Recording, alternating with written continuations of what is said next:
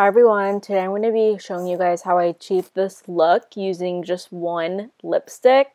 So the one lipstick is on my eyes, cheeks, and lips obviously. I'm first starting out with the Glossier Priming Moisturizer and then going in with my IT Cosmetics CC Cream in the shade Medium Tan. I'm using a IT Cosmetics foundation brush that I picked up recently because my Morphe one was kind of like shedding a lot, so I just decided to get a new one and it works fairly well. And I love the CC cream, as you might already know. I'm now using this 5-in-1 turmeric concealer from Julip. I don't know the actual name of it, but it has a really nice natural finish and it feels very lightweight on the skin while being pretty full coverage, like a good medium coverage concealer. But I just love how it feels and how it looks on the skin. I think that the color match is pretty good for me. I picked it up when it was an additional 30% off at Ulta the other day. They had a bunch of hot buys the other day, so I picked up a few things, and one of them being this concealer. I am now priming my eyes with a Lorac primer. I just wanted something that was going to be translucent because I wanted really like the only color on my eyelids to be the lipstick shade that I'm going to be using. I'm now going to fill in my brows using the Anastasia Brow Definer, and I believe this is in the shade Dark Brown. I just got my brows done by the Brow Bar at Ulta by Jennifer in Waverly. She did such a good job. I love how they came out. I also waxed my mustache earlier that day, so I'm just adding a little bit more concealer there because it was a little red. Now I'm going in with the Benefit Quickie Contour Stick, the Hoola Quickie Contour. I really want them to come out with more shades of this. I would love to use a darker shade, but we'll see what the future holds for us. I'm blending that out with my Real Techniques sculpting brush.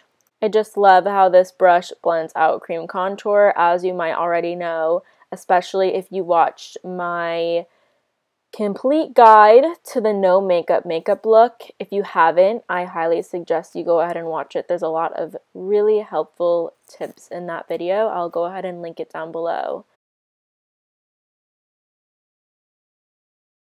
Now I'm taking the MAC Cream Color Base in the shade Shell, and I'm going to press that into my skin using the Beauty Blender, just going to put it on the high points of my face. So while I have this moment, I did want to thank all of my new subscribers. I recently hit 5,000 and that was such a big milestone for me. I know a lot of you guys came from the Romwe haul and I just wanted to thank you guys and let you guys know that I did place an order at Shein, so expect a video of that very soon. So now for the fun part, I'm taking a MAC lipstick in the shade Taupe and I'm applying it directly to the eyes. It's fairly easy to work with a lipstick on the eyes. It's just like working with a cream shadow. I like working with the natural hair brushes the best for this process. I feel like synthetic hairs wouldn't grip the product as well as a natural hair brush would. So that's what I'm using, and I'm also going to be using my fingers a little bit too. So I was using a regular flat eyeshadow brush to pack on the color, and now I am using a fluffy blending brush to add color into the crease and deepen things up a little bit. I do go back and forth with more color and then a brush with nothing on it, and then I do add color with my fingers as well, just to build things up, add intensity where I want it to, and making sure everything is really nice and blended. When picking a shade for a look like this, I went ahead and just picked my all-time favorite lipstick, which is MAC Taupe. It's just my favorite. It works so well on my skin tone, I think, and I love it. It's like my go-to lipstick. But I went ahead and picked that because I knew that it would also look good on the cheeks and the eyes. I love that like kind of burnt red, brown, orange kind of look on the eyes. I think it's very flattering on me. And I also knew that it would work really well on the cheeks because I've had to use it on the cheeks before in like a little time crunch. I just needed some color in my face and I had to use it on the cheeks. But Oh, and then now I'm just taking some of that MAC shell that I used earlier and popping a little bit on the lid just to add some extra shine and a little bit brightness to the look. And I'm just setting everything with this new powder from Tarte. It's not new, but it's new to me. It's their Shape Tape baking powder. I really like it. It's so nice and smooth, and it just works really well on the skin. I like it a lot.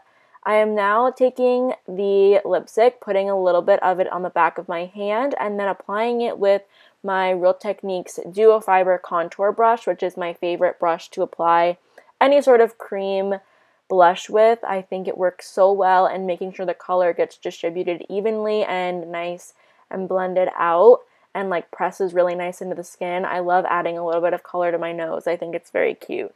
But I think pressing it in the back of your hand first and collecting the product that way, it just helps warm up the lipstick so that it goes on nice and creamy.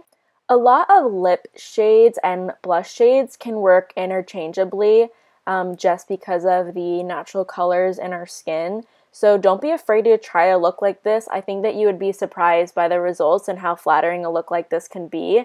I'm just taking some more of the MAC taupe on my finger just to make the color as intense as possible on the lid. Now I'm going in with Lancome's Monsieur Big mascara, just coating my lashes with it. It does get a little bit clumpy, but I freaking love this mascara. To handle the clumpiness, I'm going through my lashes with the Glossier Lash Slick, and I love this mascara for like an everyday quick kind of look. I think it's so nice. They did such a good job on it. I am now just applying the lipstick MAC taupe on my lips. I love this shade so much. I think that it's such a flattering shade on me, and I think it would be such a flattering shade on so many different skin tones. Definitely pick this one up if you have similar coloring to me. I think you would love it. Just setting everything with my Urban Decay All Nighter spray, and I'm coating my eyebrows with some brow gel from Colourpop. But other than that, the look is done. Definitely grab your favorite lipstick and recreate this look. I think that you would really like how it came out.